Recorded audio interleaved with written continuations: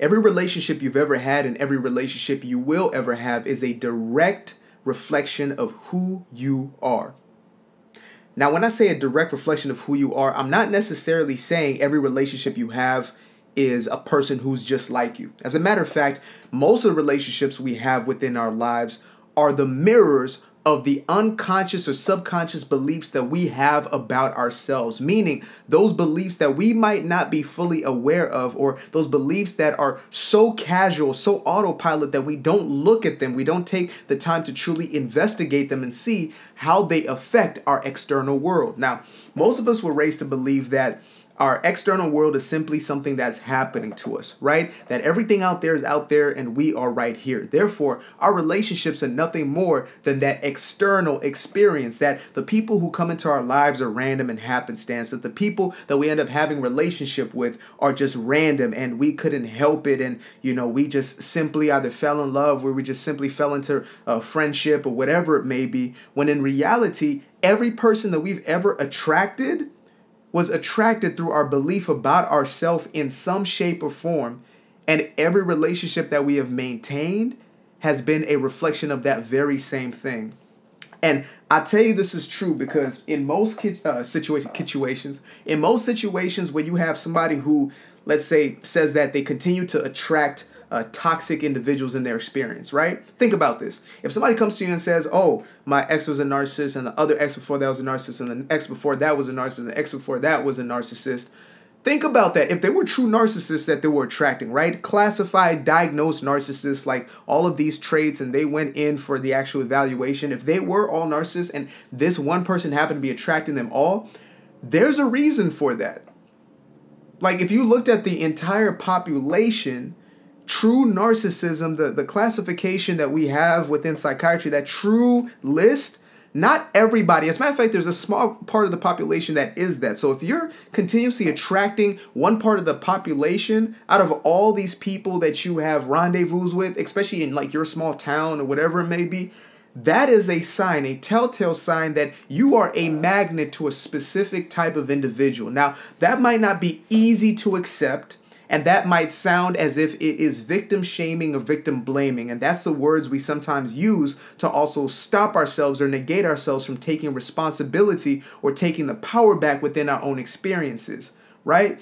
And so I say to that, when you find yourself in a situation where you're continuously in toxic relationship after toxic relationship, it's not to say, oh, it's my fault, I'm so bad, something is wrong with me, like I'm so stupid, I shouldn't be doing this. It's not necessarily to start to actually shame yourself, but instead to investigate why is it that this continues to happen so you can find a solution. And so I repeat this once again.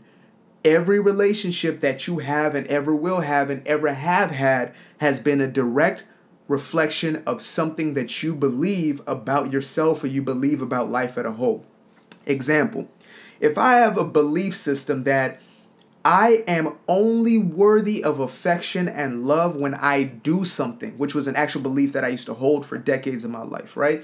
If I believe that I only have value in somebody else's experience when I'm doing something for them or being a certain something for them and sacrificing myself for their greater good or their quote unquote greater happiness, then I will always attract individuals in my life who make me feel or demonstrate behaviors that reflect that belief back to myself. So I might find somebody who doesn't show me affection until I do something for them, right? Until I clean their house or until I buy them something or until I take them somewhere, till we go on an experience or whatever it may be. I may continue to attract individuals who don't feel appreciation or don't share any type of appreciation for the things that I do because I have a feeling of a sense of worthlessness without my utility, without my doing for somebody else. And so, again, that belief will attract a certain type of individual. If I'm a people pleaser, this is a fantastic one. If I'm a people pleaser and I give because I have a fear that people will leave me if I don't give, if I don't continuously pour my entire self out to please you, to get your validation, your acceptance, if that is who I am, or that's the energy that I give, the energy that I emit, right? That's the energy or the emotion that I am radiating at or am resonating with, then I will attract into my life takers. Think about it. Energetically, I am in a fear state. I am in a fear emotional state. And therefore, I'm going to attract somebody else who's in a fear emotional state. And a person who's a taker is as fearful as a person who is a people pleaser. I promise you that. You might think they're just more of a villain because they're the ones who are benefiting from it.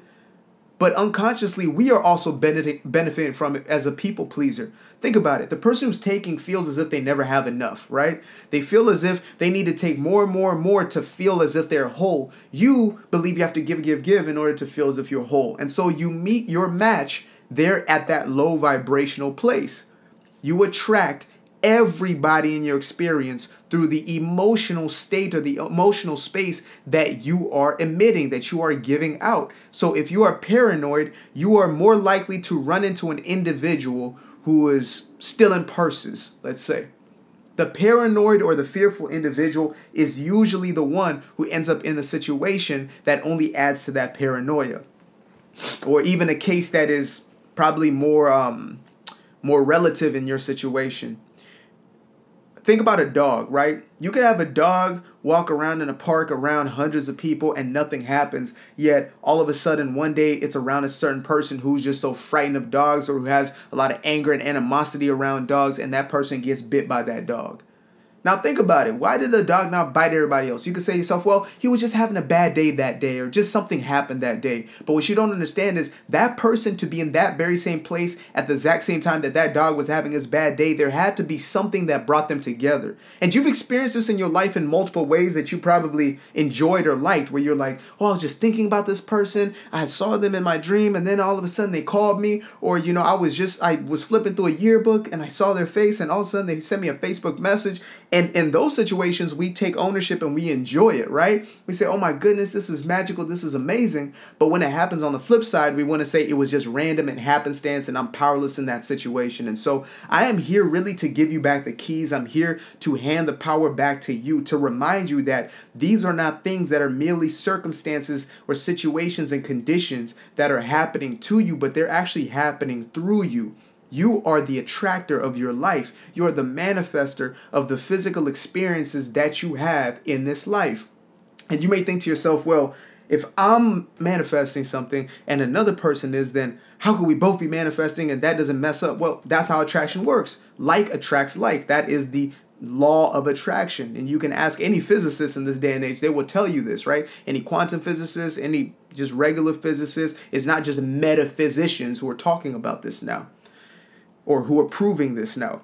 So if I am in a specific vibration, or if I'm in a specific, let's say, thought process, that's an easier way to understand it because all is vibration. So if I'm thinking a specific way, I'm going to bring into my experience somebody who is thinking in that parallel way. So if I'm thinking lack, I'm going to manifest or attract individuals into my life who are lack. If I'm thinking abundance, I attract into my life people who are at abundance. So that's why when they say like the rich get richer and the poor get poorer, that's why that's a relevant topic. Because those who are always in a poverty mentality and a lack mentality are attracting to themselves more lack. The person who is in abundance mentality manifests or attracts to themselves opportunities for more abundance. Whether they have $0 in their pocket, $0 in their dollars, $0 in their pockets, or $1 million in their pockets, right? That being said, we have to be vigilant and we have to be aware. We have to be absolutely honest with ourselves when it comes to the people that we are attracting into our lives, the relationship dynamics that we continuously attract into our lives, and the patterns within our relationships, because that's going to be the key of the transformation that must take place within our belief system about ourselves. Now, shout out to my co-host Maha on the Healer Circle podcast. We just dropped the first episode. By the time you watch this, maybe it's like 50 episodes in, but we just dropped the first episode, so make sure to go watch that ASAP. Anyway, she often speaks of how at the bottom of everything is self-worth, right?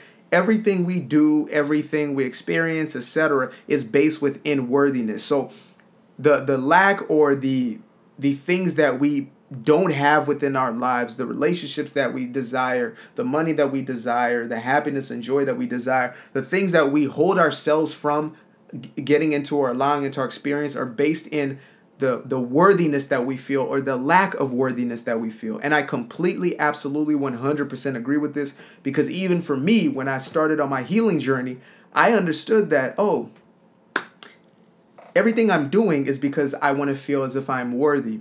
Everything I'm doing is to prove my worth to somebody else. And so when we start to dig, we start to realize at the bottom of everything truly is that layer of like, I am worthy or I am not worthy. Like that is the belief. And for me, I was raised in, fundamentalist Christian household where a lot of the messaging was you're not worthy, you are not deserving, you are a broken person, you're a sinner, you're fallen, you're this, you're that. All these messages in a young person's mind will start to create a narrative that I truly am not deserving of the goodness of life. And so when you don't believe that you deserve good, you will never let in the good. When you don't believe that you deserve good relationships or you deserve to be treated with respect, you deserve to be treated with love, you will only allow individuals to treat you like trash, period.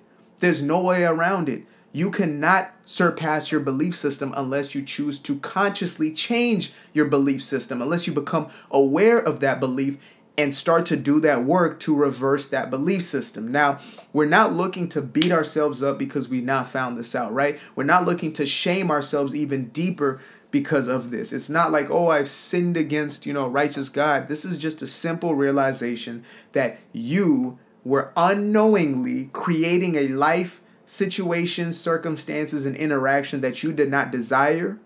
However, at an unconscious or subconscious level, you were attracting these things to yourself. Nobody else was doing it to you. And that's, again, not to say that you deserve to have experiences. It's not about that. Some people may think, oh, well, does that mean that, that person deserves to be abused or they deserve to be this or that? No, absolutely not. I'm not talking about deservedness here. You deserve the absolute best. But if you believe that you deserve the worst, you believe that life is untrustworthy, you believe that, life is to be feared, then that's what's going to manifest. It's indifferent. Universal principle is truly indifferent. And for some, that's hard to hear at first, but eventually becomes extremely empowering because you start to see that you are the one selecting, you're the one choosing, you're the one creating. And once it's conscious, it's a beautiful thing. But when it's unconscious, you have a mixed bag, right? You got some beautiful things and some completely destructive things that are manifesting within your life.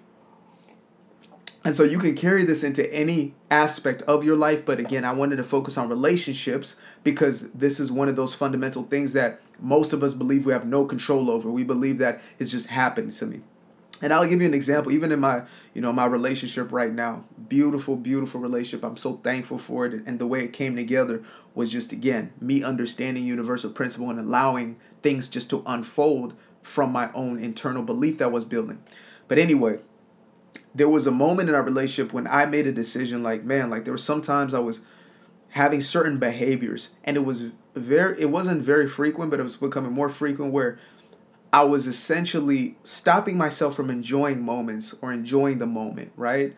And I didn't realize it was like small sabotage. Like I thought it was just me having to process different things, because, real deep guy, whatever. So I just got to process this and that. But what I didn't realize I was actually doing was I was stopping myself from just enjoying and simply having fun, right? And so when I started to realize that, and it actually happened like an overnight experience where I started to contemplate, a series of events that had happened, and I realized, man, like here she was enjoying herself, then I got in this funky mood, allowing myself, I chose that funky mood, and then it brought her into that place, and now we're both in that space, and I said, I don't want this anymore. This has happened a few times, but a few times is more than enough for me to realize something and to allow myself to let that thing go. And from that day forward, I said, we're just going to have fun. We have a good time. And I promise you, ever since, it's just been laughs. It's been joy. Like, it's been in the midst of, like, circumstances, like external circumstances you would not believe that you could find joy of. We have found absolute joy, right? And so I say that to say this to you right now. You are the only individual responsible for what you are creating in your experience, your own experience. What somebody else does with theirs is their own, prerogative. That's their own life.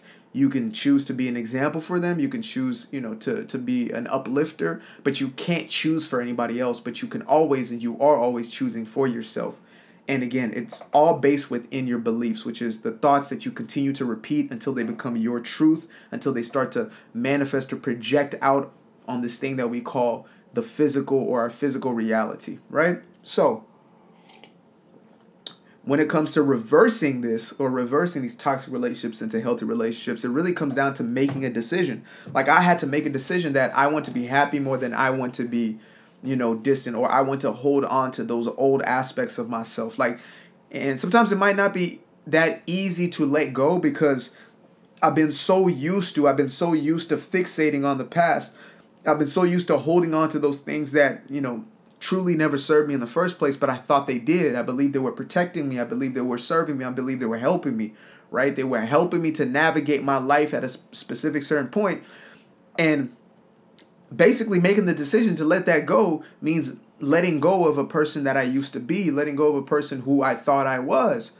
And that's a huge decision to make. Like, that's a tall order for anybody, to be honest with you. And so I understand if it at first feels so difficult, it almost feels impossible, but I promise you that there's nothing more worthwhile than making a decision, a conscious decision that you're going to step from the place that you are into the place that you truly desire to be. I promise you that. There's no more liberating experience in your life than making that decision, because everything will start to change. When you start to make a decision that I'm going to have healthy, happy, dynamic relationships, that I'm deserving of the absolute best, repeating that to yourself in a multitude of ways and feeling it, getting yourself in the emotional experience of it, choosing thoughts that lead to emotions that are empowering, choosing thoughts that lead to emotions that bring you into your purpose, that bring you into your light, that bring you into your power continuously. That is what is going to change everything for you. Nothing has to change on the outside for you to change on the inside. It is the other way around. Once you make a decision to transform from the inside, from within yourself, everything in your external world has to shift. Everything has to transcend. Everything has to become as you say or as you speak it into existence, as you feel it into existence, as you focus it into existence. Every relationship you have can be absolutely beautiful, magnificent, spectacular, sensational, but you have to make the decision that that is what you desire, more than being a victim, more than being, or getting your attention from individuals who see you as, woe is me, or you poor thing, or those who pat you on the back because of how much adversity you've been through. You got to be willing to let go of that story in order to step into your new story, in order to step into the true story, period.